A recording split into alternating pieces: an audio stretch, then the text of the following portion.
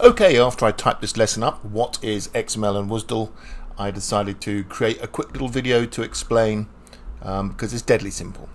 So XML is just the layout of the data. So what I did to explain this, which I think is hopefully a simple way of doing it, let's look at a simple XML spreadsheet that I just created. So here's a spreadsheet that I created in using Excel with 3 columns: first name, surname and age. And I put in myself and my 4 kids. So you can see that I've put some colouring in here. This is just to show the differences in the file. So when you save an Excel spreadsheet, it saves all kind of data with the Excel spreadsheet. So this would be called simple spreadsheet.xlsx, the Microsoft Excel layout. So if I just have a look at this, and I'm going to open it with Notepad so that you can see it in all of its glory. In fact, here it is. Let me copy this over to the other screen. This is what this file looks like when I look at the file contents. All kinds of information, blah, blah, blah, completely unreadable to us humans, because all of this information that's stored here is the Excel definition saying this row is this color is blah, blah, blah. Okay? Now, if I just save this Excel spreadsheet, and I'm going to save it as, let me save it as a CSV. I'm sure you're all familiar with CSVs, comma separated files. I'll save it as a really simple MS-DOS CSV. Save. So I've now saved this as a CSV. I'm going to close Excel and open the CSV. So here's the CSV, simple spreadsheet, Microsoft Excel, comma separated value. If I open this with Excel, Excel interprets what's going on. CSVs don't have any of the layouts that we had in Excel. It's just data. So what you can see is, if I zoom in on this, it's really simplified. It's got rid of all the colors, the fonts, all that stuff I was playing around with. It just shows the data. There are still 3 columns. The column header is still there, and the data itself is still here. Now let's have a look at the layout of the actual file itself. And again, if I just do that with Notepad, wow, you can see it's much, much simpler than the old spreadsheet layout. Here's the old spreadsheet layout with all that stuff defining what it looks and feels like.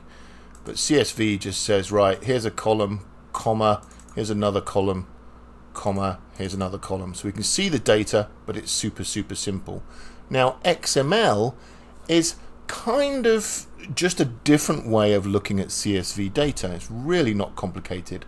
I took this CSV spreadsheet, just ran it through an XML converter, and this is the exact same spreadsheet in XML. So if I open this with the same Notepad, you can see that what it's done is it's taken this data, first name, surname, age, and the XML is just saying, right, line 1 is saying this is the version of XML that I am, and then it says, right, we're starting a record block. XML layout is just like HTML in that any section starts and ends with a slash. So here is the start of a record, and here is the slash record, the end of that record.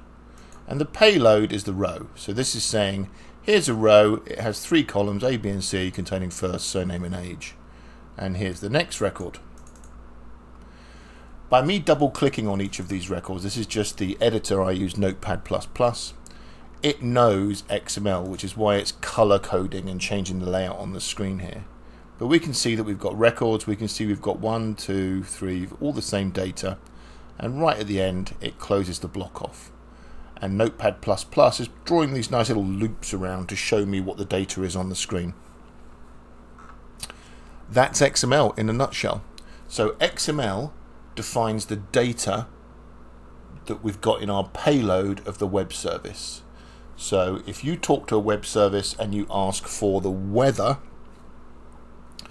the XML that's returned back to you would have this layout, but it would contain weather information, maybe city name and the city, or state name and the state, or country and the country, and temperature.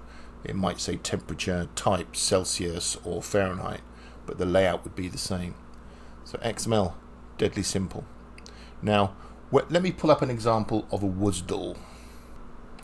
Okay, here's a nice example over on Tutorials Point. I just googled it. Here's a WSDL. Now look, if we look at these details here, but that looks just like XML, I can hear you say. And it is, it's written in XML. The WSDL is written in XML. But what you can see here is it's not talking about the data that we have encapsulated in our web service. It doesn't care about what we are sending backwards and forwards. What the WSDL cares about is who we're talking to and how we're talking to it. So the WSDL is purely defining the web service, the attributes of the web service. So in this example here, excuse me, you can see that it has a name for the web service, that it has an HTTP address for the web service. It has some SOAP details. It says things like this is the input parameter, this is the output parameter, this is the port type that we're using, and this is the binding information. So think about the WSDL being the address of the web service that you're talking to, and lots of other information all written in XML. And the payload of the web service is the data that you are getting back from the web service when you request something from it. It's really that simple. So later on, further on in the course, I'm going to record a video. We'll actually set up a web server and we'll write some simple RPG code to both consume a web service. So the RPG program will talk to a web service on the net and get some XML back. And we'll also write another RPG program which will operate as a web service on a web server running on the ibm-i system. So then from my browser, I can make a request to that web service and we can see the payload coming back. In fact, the example here, I wonder if I can actually take the address for this hello service WSDL and paste it direct into my browser. What do I get? And I get nothing. Or is this because, oh, no, I don't want to install apps. Okay, fail for them, but we'll do this later on and I'll show you some good examples. I hope that explains XML and WSDLs. It's really simple, don't be confused.